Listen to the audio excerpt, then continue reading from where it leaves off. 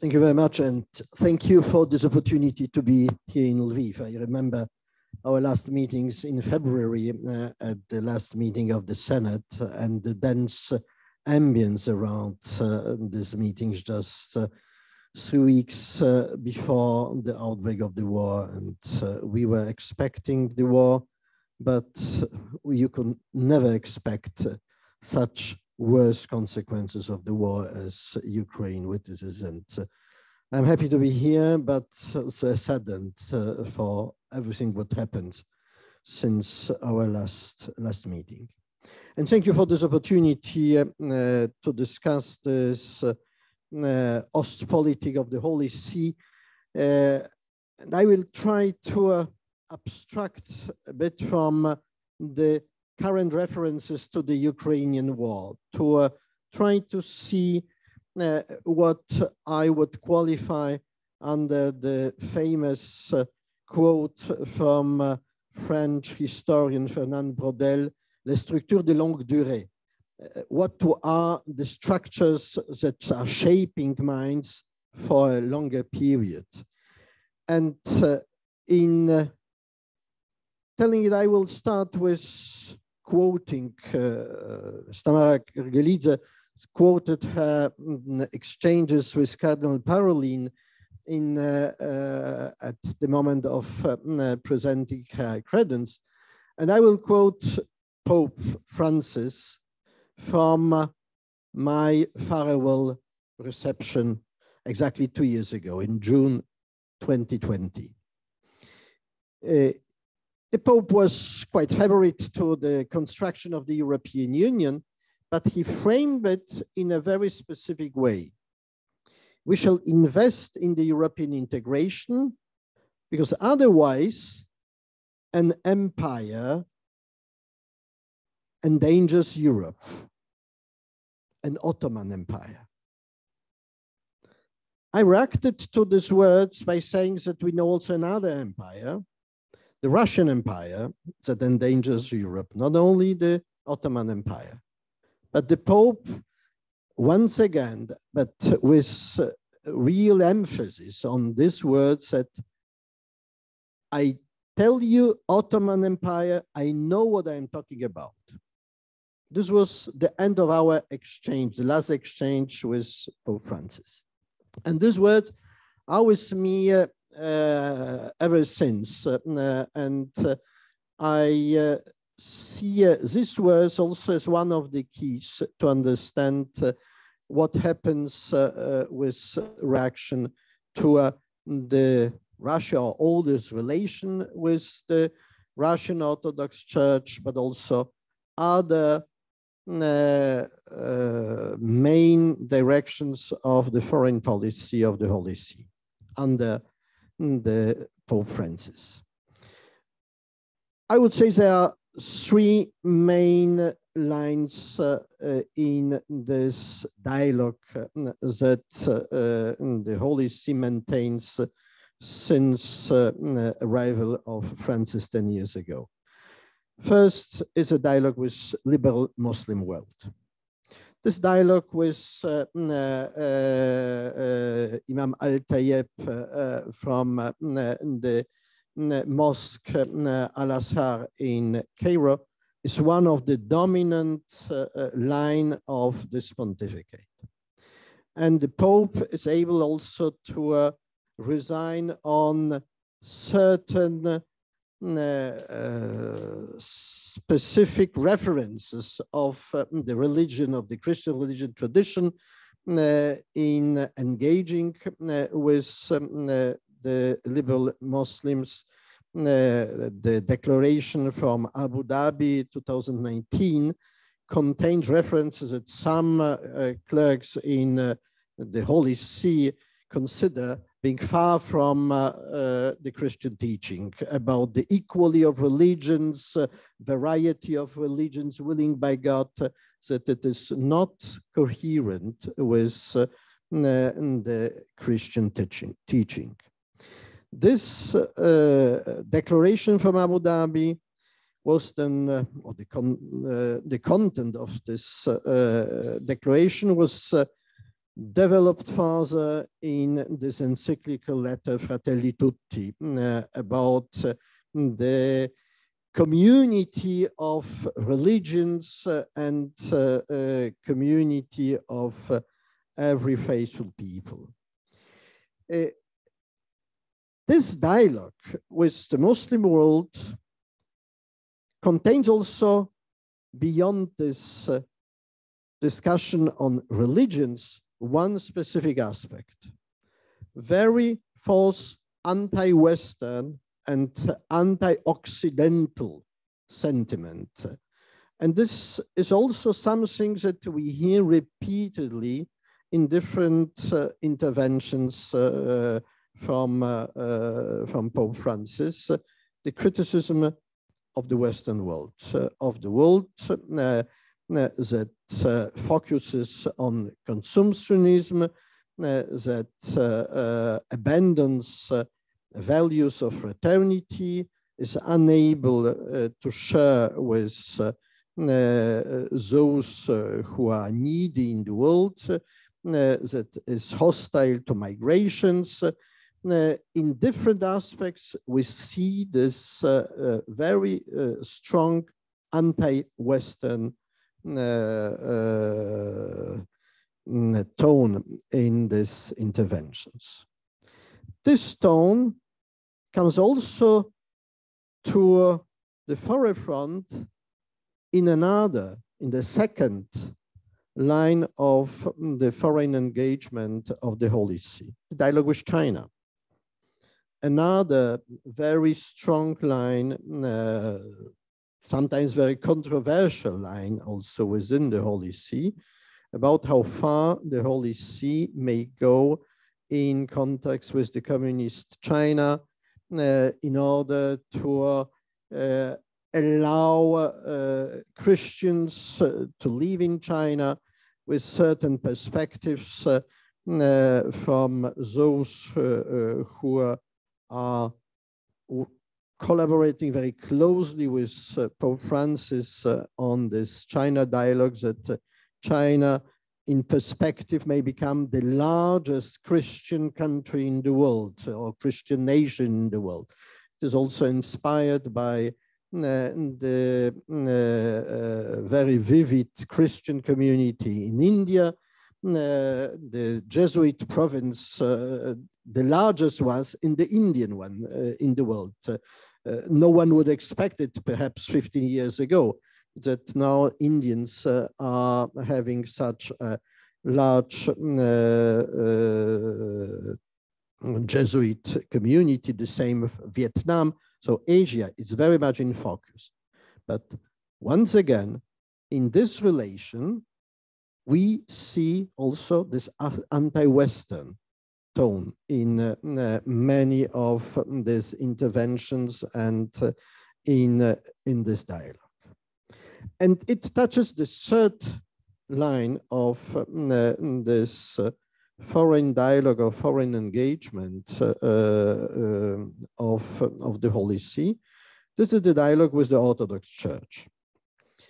This is the most complex, perhaps, from all these relations, because there are so many actors in this dialogue. Apparently, the relations with the ecumenical patriarchate, with Patriarch Bartholomeus, are fantastic, very good. Many gestures are exchanged. Some spectacular actions happened over past years, something that never happened for 2000 years, that the Pope of Rome has donated to Fana the fragments of the bones of St. Peter, what happened in 2019, and well-known Metropolitan Job Getcher was charged completely by surprise, is bringing a small parcel with bones of St. Peter from the Vatican to Fana, because he was taken completely by surprise on the 29th of June 2019 by the Pope, who called him, please follow me to my private chapel. and he offered him the relics of St. Peter. So these gestures were something unexpected and never happened before in the Christianity. But nevertheless, what strikes me as observer of this relation is this tenacity in developing relations with the Russian Orthodox Church as being equal to the Pope. Ms. Tamara Gargalidze already referred to the declaration from Havana, and while reading this declaration, I'm always struck by certain very low level of ambitions in this declaration. The first ever declaration between Pope of the Universal Catholic Church and head of the Russian Orthodox Church, first ever in history, we do not have any reference to the position of two partners. That one is the head of the Universal Catholic Church, the other one is the head of a national Russian church. So they are put at an equal footing in this declaration, which is something that strikes all of us, especially I abstract from the personal question, from the infiltration by KGB, by all these other questions, but just to see this omission in this declaration of the reference. And there is not enough emphasis of this engagement, what to do in order to shape the dialogue between all Orthodoxy and the Latin Church. Very narrow focus on Syria. Once again, this declaration has been signed in the context of Russian engagement in Syria. That was something that most probably the Holy See have seen as a possibility of protecting Christians in the Middle East and especially in Syria, which was for me also something surprisingly, because I would never expect that this was the real reason for Russia's engagement in Syria.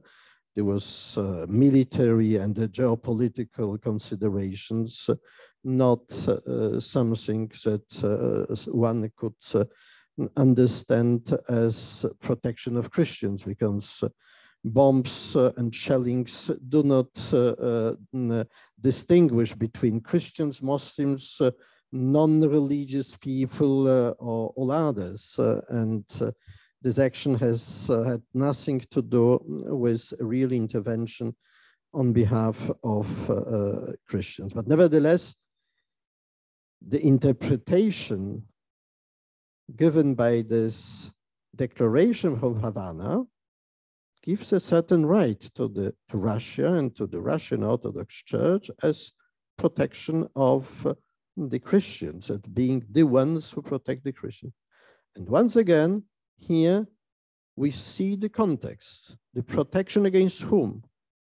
Against also Western interventions, against US intervention in Syria, against certain Western aspects. And in this context, I close this frame by returning to Ukraine and to the context of this relation from the Ukrainian point of view. In 2016, I was still in Kiev, but just about to prepare for leaving for Rome, and Cardinal Parolin, whom Tamara also mentioned here, visited Kiev in June 2016, and Nuncio organized a lunch for several ambassadors with the Cardinal Secretary of State, to discuss problems of Ukraine. And the nuncio introduced this discussion by saying that the problem of Ukraine in 2016 is the problem of humanitarian assistance to the society. Nothing more. Then we all gathered around the table, one after another, refuted this perspective, saying this is not a question of a humanitarian assistance. Perhaps some structures of the state are weak and are unable to do everything what was needed. But the main problem is the Russian aggression, that all the weaknesses of the state were revealed by this aggression, but not vice versa. And then we had to use sometimes very harsh and plain language in presenting the context of the conflict in Ukraine. In my talks in the Holy See after arriving in 2016, I used to present the situation or the war, the Russian intervention in Crimea and in Donbass as a Russian post-colonial war in Europe, urging Vatican to consider that have we had considered the colonialism of Western countries, of UK, France, Italy, Spain, Portugal, Netherlands, and other countries, something that is no more compatible with the modern era, that something who belongs to the past and should never return back, then why should you give right to Russia to run the post-colonial wars in Europe? Some people were shocked a bit by this presentation because they never thought about this war in terms of a post-colonial war. I guess now they considered it much clearer that this is an imperial aspect, and Europe is not only under the threat of an Ottoman Empire, but also under the Russian Empire. And this empire instrumentalizes religion. This is not about defending values. It's about using pseudo-Christian values to interpret and to support the state empire policy. Thank you.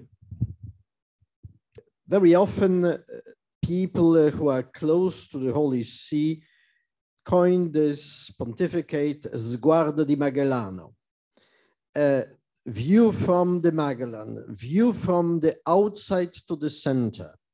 And this is how people qualify very often the pontificate of Francis. And he himself is saying that problems of the center are better seen from the outside. We may contest it. We often contested this approach in talking to representatives of the Holy See and the different dicasteries. But nevertheless, this is something that he has taken as his main line. We may notice that he didn't visit any of the traditional Catholic countries since his election to the Peter's throne. He was going punctually for some events to various countries, but not to visit the country. He went to visit countries who were rather on the margins of what the Catholic or Christian world was. So this was something that influenced us very much. And I tried to imagine what were the messages he was receiving during these meetings. Well, most, not only anti-Anglo-Saxon, anti-Western, generally anti-Western messages coming from his Muslim interlocutors, from his Russian interlocutors, from various people from Africa, from Latin America. Mostly they were complaining about this so-called global West. And against this global West, Russia tries to promote the idea of global Russia. That is very much against all our understanding of every values. But sometimes people in the Holy See enter in this trap of this global Russia defending true values. Ruski mir. This is something that is this trap, this global Russia, that is so much promoted by Russia, and people in the Holy See enter in this trap. Big mistake is now the relation between Fanar and other Orthodox churches and the Russian church. We've seen this attempt of a Russian church to create an African eparchy because of the Jerusalem Orthodox Church, Patriarchate from Jerusalem, has recognized the Ukrainian Orthodox Church, the autocephalic status. Alexandrian. Alexandrian. So there were some attempts from Russian church then to dominate other regions. These attempts with first big announcement faded up. It didn't bring so many fruits as they expected. The relation between Fana and Moscow are, to my knowledge, completely broken. There are no whatsoever relations. But the move is now, what is the impact of the ecumenical patriarchate over the clergy of the Moscow church in Ukraine to move away from Moscow Patriarchate? We've seen the synod of the Russian Orthodox Church in Ukraine condemning the war and calling to end to pray for Kirill, and there are many tectonical moves now. This war is a game changer.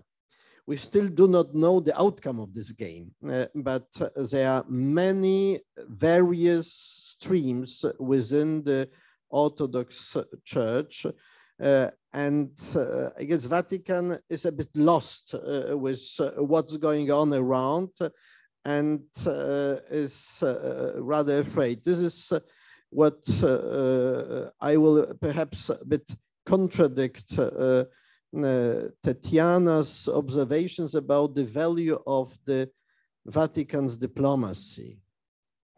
I was not very amazed with the level of knowledge and with ability, especially, to operationalize the knowledge. The knowledge may be there, but what to do with the knowledge? This is a completely different story. And within this autocratic structure, you may have people with a very, very deep knowledge of every single country and complexity of problems within the country. But once the Pope says it, then people are obeyed to silence. They don't speak more. And then they have to follow the line, or they try to avoid at least contradict the Pope. With Pope Francis, yeah. Not with Pope Benedict, and even not with John Paul II. But I wanted to return to one question in reaction to what Tamara has said also on the role of one Hilarion, of other agents of influence of the Russian Orthodox Church. Russia as a state in the own policy is very predictable and classical. We may understand it, what lines they follow. They consider Vatican under John Paul II one of the main actors of dismantlement and the end of the Soviet Union. Therefore, they focus now on how to influence the Vatican in order to prevent another possible anti-Russian or anti-Ruski mir or anti-what you may imagine that is in the heads of these people action, or even to reverse through the Vatican what happened before.